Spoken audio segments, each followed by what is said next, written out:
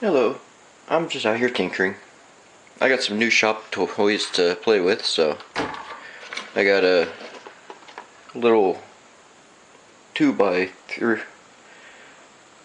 think it's 2x3 or 2x4 machinist square. I used it a few times already, and I got a set of collets for my lathe and mill and stuff. And yes, I know my mill is a number 30 taper, but these are R8. I bought them mainly for holding stuff in the lathe. So let's get started and make a adapter for the lathe, and later on we'll make some collet blocks, some hex and square collet blocks for holding the material on the lathe. The collets are cheap, and yeah, this is a full set from 1/8 inch all the way up to 7/8 of an inch, and they go much bigger than that up to 1 inch, which is a heck of a lot cheaper than, let's say, an ER40 set, which you got like 100 for the collets, you got 50 for the chuck, and then you have another 70 for a back plate from my lathe. So by the time you're done, you only have half the parts and you're completely broke. This is a lot better option for me, since I only hold smaller pieces.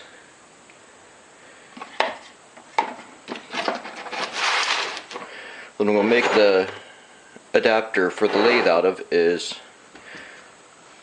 a piece of knuckle pin from a train. So let's go cut this thing in half. I cut about 4 inches out, same length as collet, and we'll get started. I also wanted to say thank you to Emma Ritson and John Creasy for hosting the Tips Blitz 2019 event. There was a lot of good event entries, and it was quite a fun event, so thank you two for hosting that, and hopefully it happens again next year. If you guys haven't seen the videos, definitely go check them out.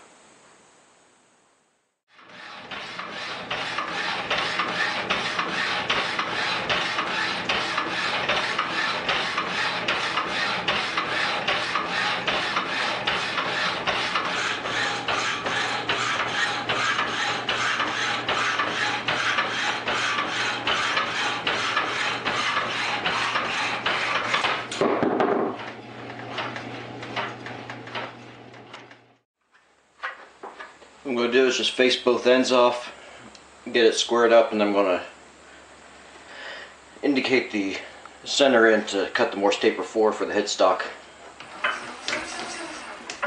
It doesn't have to run perfectly true because I got so much material I can just take it off.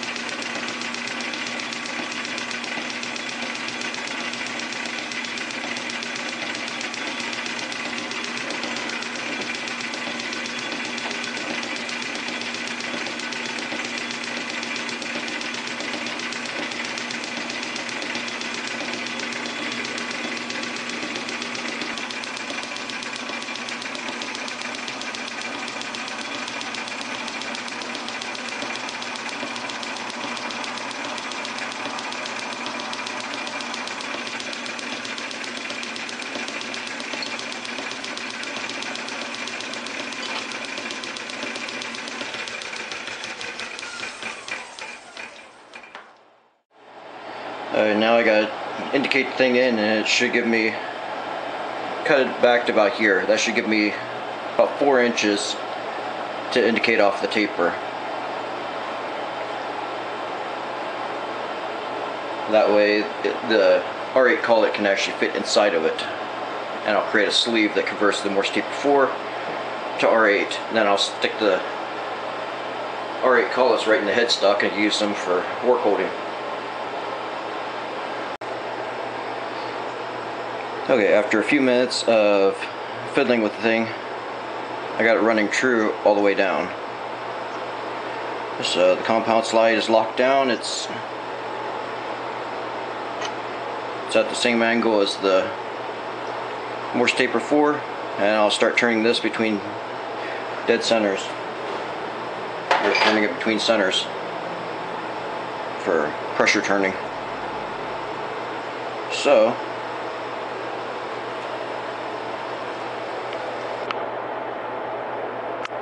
I just took the rod out of the indicator stand and set it on here just for a few minutes. That helps get it indicated in. And as you can see, my points are actually reversed. If I want to indicate something real small in, I'll use this side, but usually I just flip this side and use this one because it takes the average of everything. Because if there's scratches or bumps like this thing has, it'll be a little sporadic with this end. All you do is just unscrew this end off and reverse it with this one end, and it'll work just the same. They're both the same threads on most of them, and they just unscrew. There's just a washer that holds everything in place.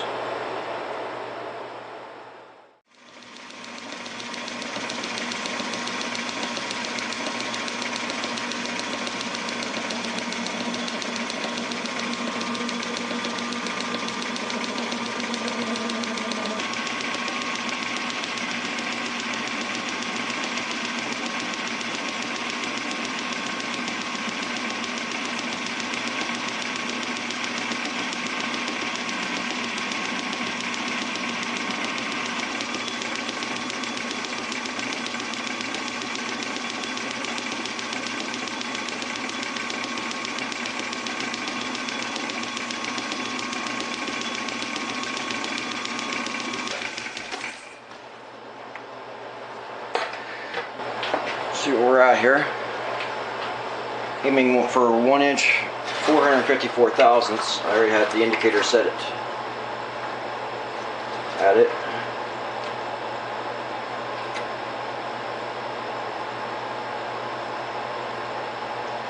We're right on it. We're 1 thousandths over. Some parts I'm hitting a half a thou. So I'm gonna leave it and let it cool. It'll shrink down to a little under, which is fine because it's way oversized for my spindle. But this will get me started for the taper I need. Now I can start hogging out the Morse taper 4's taper itself.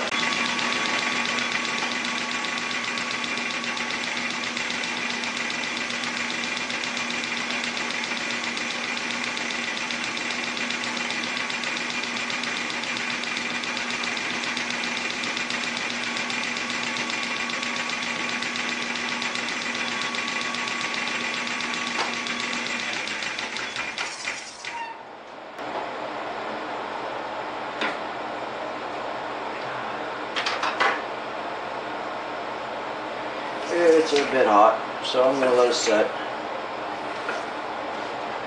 bring you over here.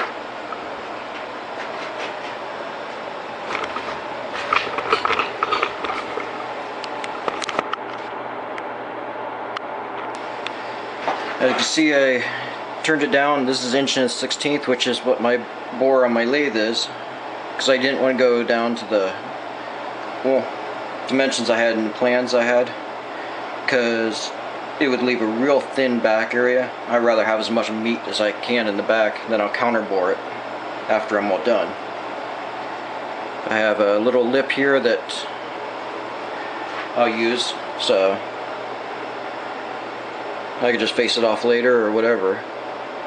But for now, let's take the chuck off and see what it looks like.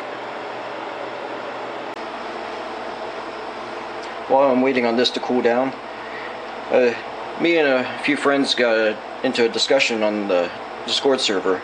I told them I like 1060 because it machines a lot nicer than the 1045.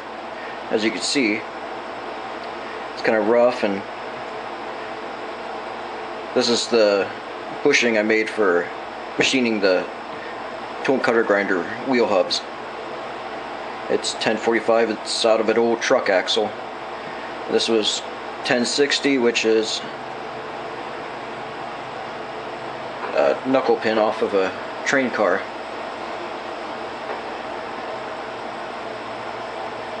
I'm just waiting on it to cool down. Yeah, it's still pretty hot. And then we'll fit it into the headstock, see how it fits. As you can see, the proof is right here.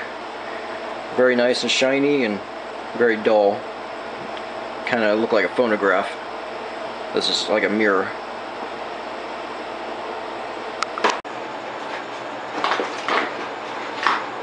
Had a little bit to cool down. I'm just gonna try to get this off. I've had it off earlier, so it's not super stuck on there right now.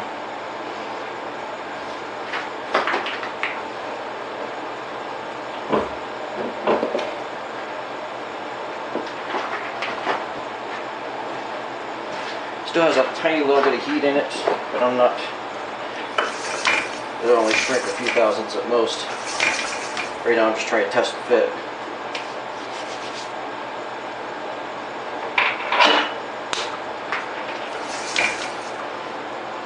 If I face the bushing off, it'll look good. I left this little bit in case I screwed up and needed a little extra. But I don't think I'm going to.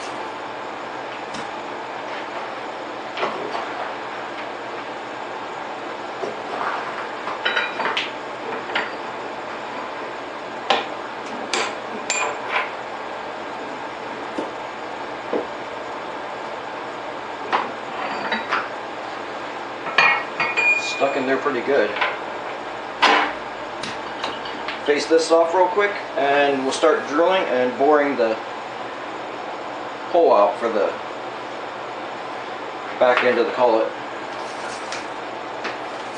which I may have to make a boring bar first.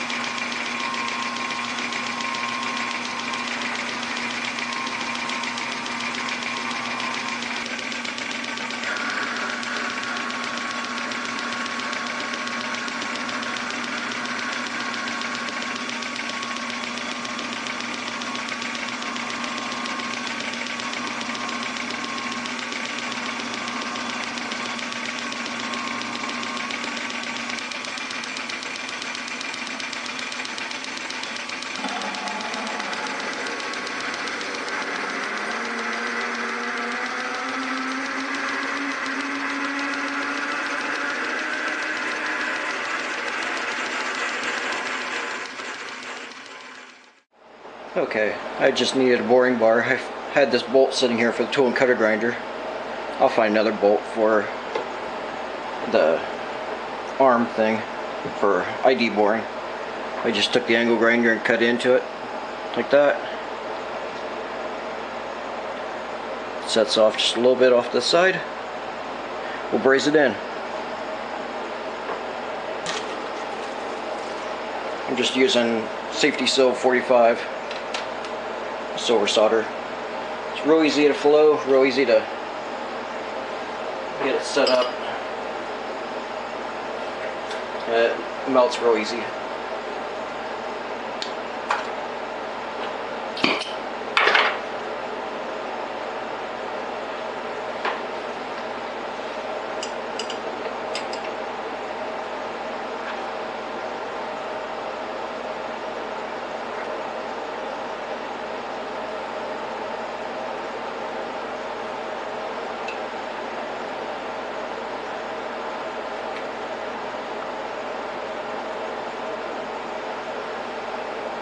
And lo and behold, I'm out of oxygen again.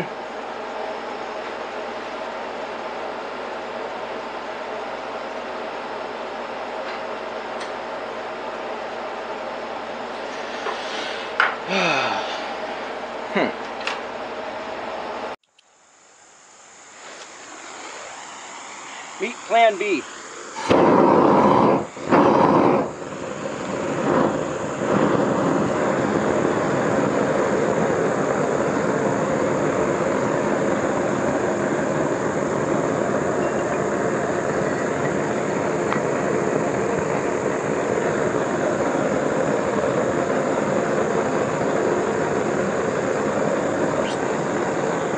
Dabbing a little bit more on for extra measure. I do not want this thing coming undone.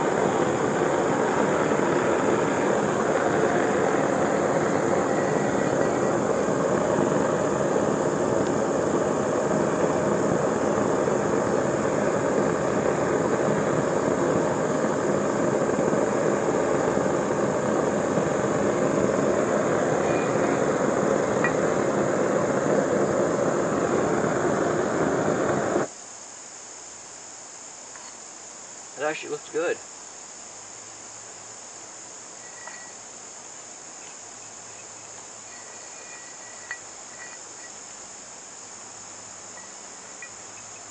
Now let it cool down. And yeah. I just took it into the belt sander and cleaned it up here. Just added some relief to everywhere so that I wasn't trying to push against the other steel, and just cleaned it up to a little bit for the boring bar. Ground 4 flats on it so that I could hold it in the tool post, and so it's indicated square, or it's setting square every time. But let's go put this in.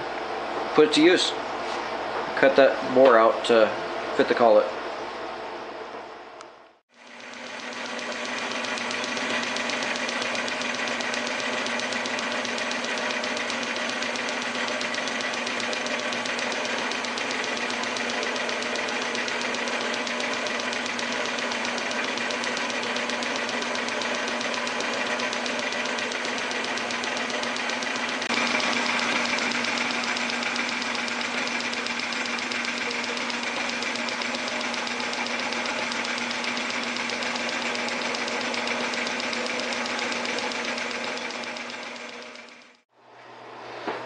I think I got it lined up.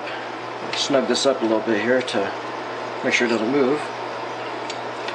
Check it one last time, but I think I got it.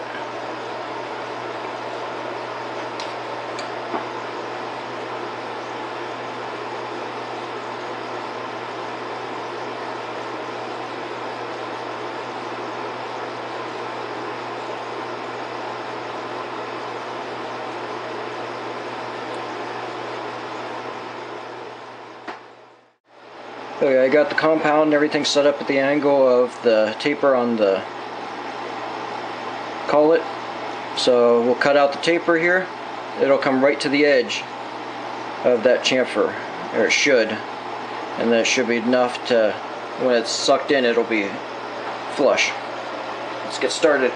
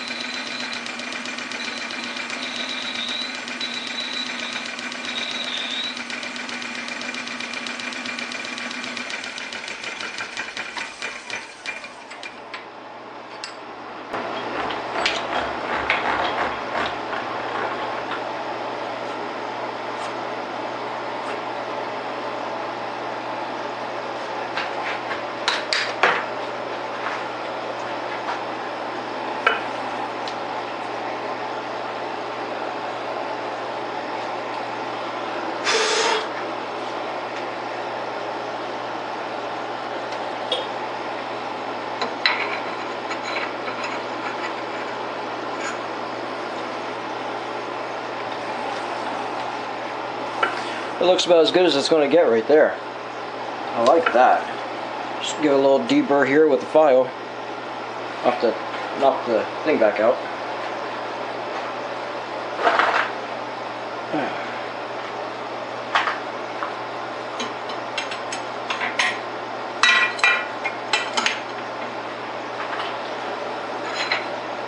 That's a good sign. It's locking already. Give it a little touch up with some Scotch-Brite and we'll be done.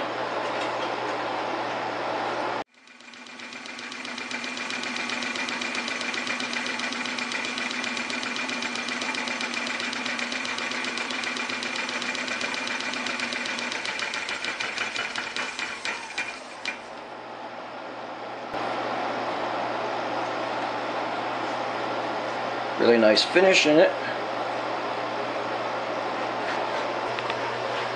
As you see, it's a pretty nice finish in there. You can see the reflection.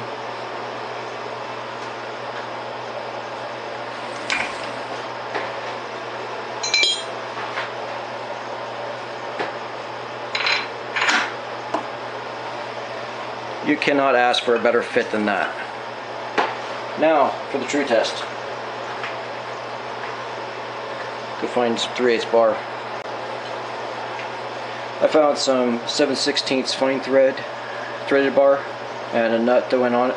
I have no idea where it came from. It just was in my scrap pile.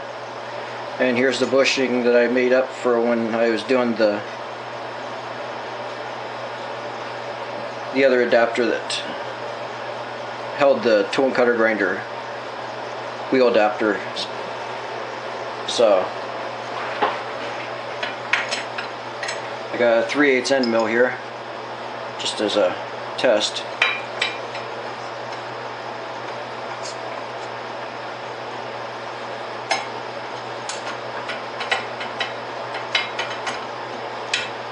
I went with these collets because I don't really need a lot of through-hole stuff, and the only thing I can think of is really small stuff. So if I really need to, I could drill a hole in the drawbar. Just make a new drawbar and put a hole in it.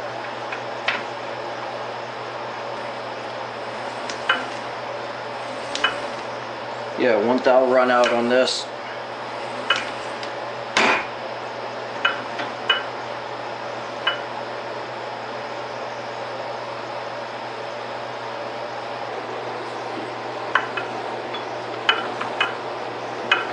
Still 1 thou run out.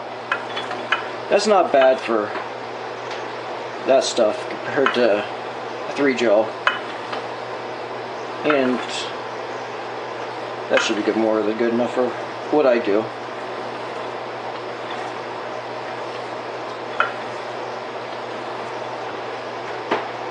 So stick in a piece of rod and turn it down and see how it holds.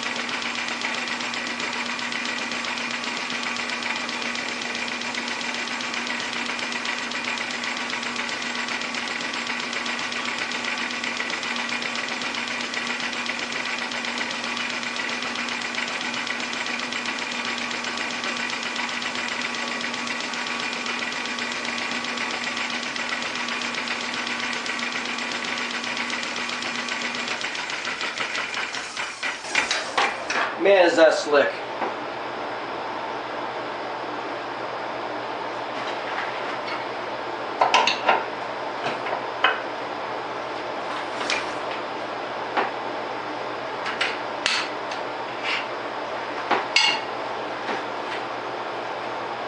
I'd get used to that.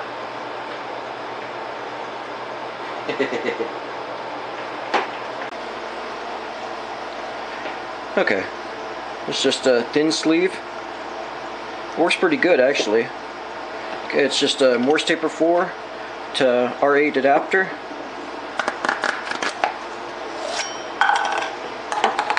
And tapers just go right to the back of it and right to the front. So it's got bearing surface all the way through.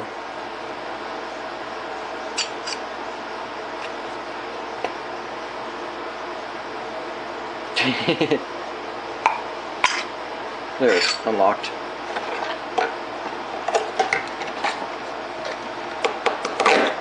I tested it off camera to blew it up, and it was spotting all the way around, so I didn't really show it. And the video is probably getting long enough. But yeah, this thing's done. Now I got a collet adapter for my lathe. Next time I'll work on the hex blocks and stuff for the mill and shaper for holding the pieces to cut hex heads or squares or cut slots and stuff in it for holding on the mill and stuff. But I think I'm going to call it. Thanks for watching. See ya.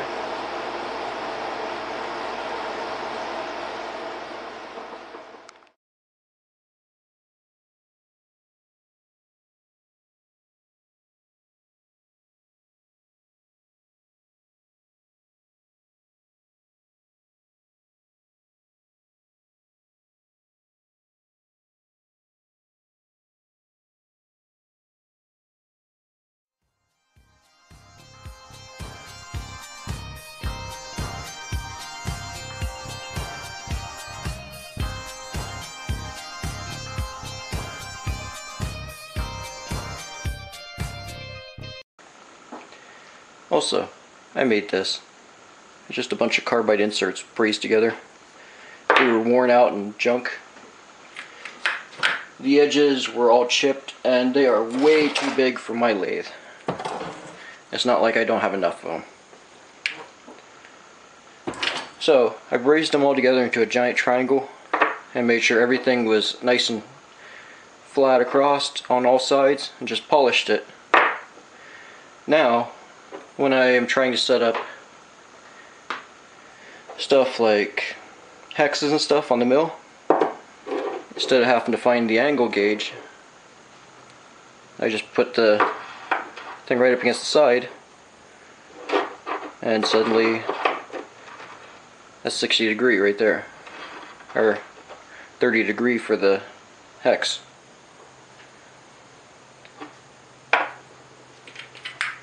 These are just TNMT inserts. As you can see, they're pretty chowdered up. But you can use them for setting up the angles and stuff for that if you need a quick and dirty one.